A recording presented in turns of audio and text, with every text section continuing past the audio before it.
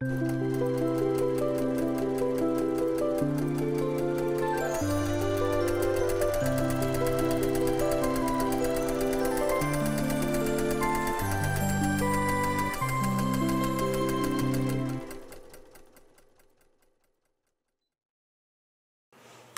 everyone, welcome to Long Arm Wednesday. I'm Laura Lynn of the Mom and Pop Quilt Shop, and we're very happy to see you here today. Today we're working on a charity quilt. This is one that one of my guild members, actually I think it's probably one of the founding members of our guild, Myrtle, and she did this up and asked me if I'd quilt it up before Christmas, and I said sure, no problem. So it has actually two different size borders on it. It's got a nice thin one on the side and a thicker one at the top. And at the thicker one at the top, it just kind of put like a little swirl with a clover, and then kept it off to the other side. I'll probably just do a little ribbon candy in the medium sized one here, or the smaller size border there, just to kind of even it out. I wanted to put something on the borders. I didn't want to just leave them plain. And she said something very easy and neutral, and I just love the colors, but I really love the pattern of the block is my favorite. So let's let Walt continue here. Here we go. So one of you's going to start or not. It starts out looking like a pinwheel, normal pinwheel, and then it comes up on these beautiful mitered corners. And they are beautiful. These corners are gorgeous. So you can tell this is an experienced quilter. She knows what she's doing and she knows how to get there. And when it comes to the charity quilts here, I quilt them up for free via the quilt shop because I'm trying to give as much as I can as well, where I can. I don't always have a lot of money, so I try to give where I can, and doing the quilting and donating the thread is one of them. The only thing I ask is that they pay for the batting.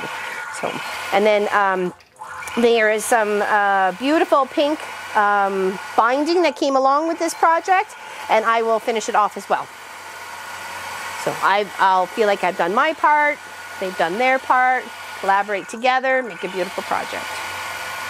So what this is stitching out, you probably can't even see it because I chose a white thread to go on this beautiful project, is actually it's got a lovely bird. It's actually forming out the bird right now.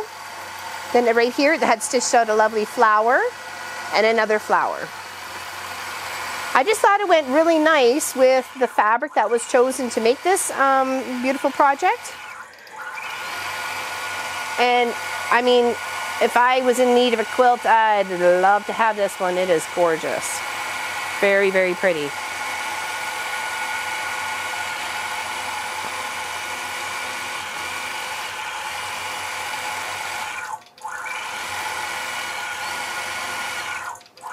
Very nice. Beautiful fabrics. Beautiful fabrics. And it was like, and then the back is got a nice big strip down the center and then pieced on either side with a big border. So my goal was to get the center of this top quilt into the center of the back as much as I could, even though normally I would do things more on the lengthwise, or the widest part being here across the long arm, than the narrower parts, depending on how the quilt sits. I have to put it this way sometimes to make sure that the stitch out is going to go appropriate. Like this, the birds are this way. You wouldn't want them going up and down if you didn't, you know, that's not what you wanted. So I have them going across, back and forth across the quilt top. And try to center it out as much as I can to make sure that when the trimming and the binding gets done, it looks like there's equal portions of the blue on either side. So. And I just love the lovely, beautiful, just white with a blue, pink, and yellow flower. And it just brings a whole bunch of colors into it. Obviously brings out the colors of the front. But I really like the block. I thought, when I looked at it, at first I go, that's pretty. And then I was like, wait a second here. Those are some serious mitered corners. Like, wow.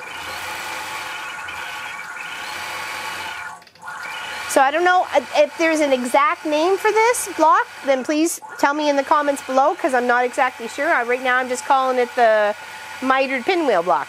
So, but it is absolutely beautiful. And I like how there's like a secondary pattern. There's like this beautiful, like almost little cross here that comes together. Same here, it's like a beautiful little cross, and then you have this pinwheel. I don't know, just you see so many pattern pop-ups when it comes out to like the quilt pattern or quilt block pattern, as well as the material used to accent it, right? So we're just working with 3 colors here, the pink, the white, and the blue. I think it would be stunning in a black and white and red, or black and white and teal, or something like that. Beautiful, beautiful. So this pattern is going to stitch out 6 times. I think it's done 1, 2, 3, 4, 5, 6. I think this is the 3rd one. So we're just slowly working our way down. It's about 80 inches, or just over 80 inches by 60 inches.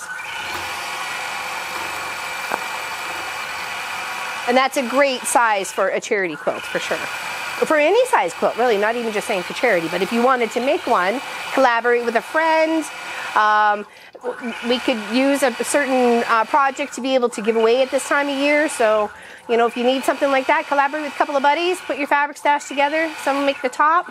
Maybe if you have a local long armor that's willing to donate a little bit of time or something like that, you can always ask them. Doesn't hurt to ask.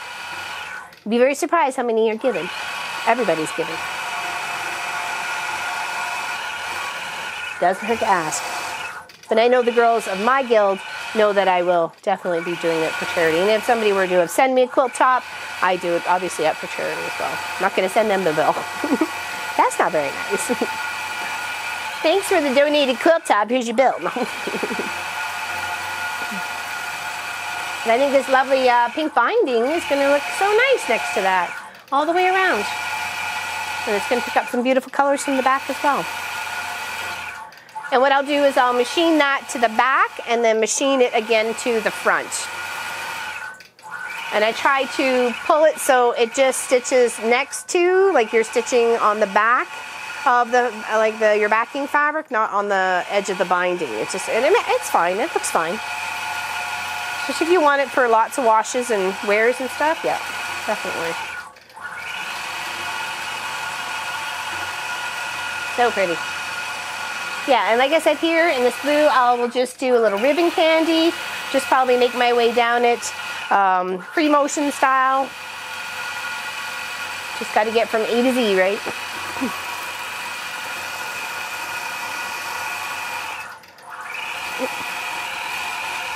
We're going to get in the way if I leave that there.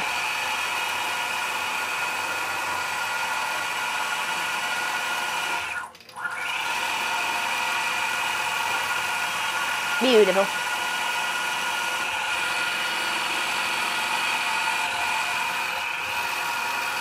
Yeah, a couple little flowers, and then the beautiful bird. So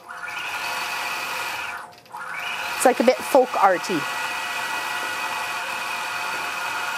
I didn't really want to take anything away from the quilt top itself. Like, I don't really want to do that. I just want to help accent it. And I think just something, you know, movement. You can see once on an angle that it's a bird with some flowers. I don't know if you can get that from the overall camera.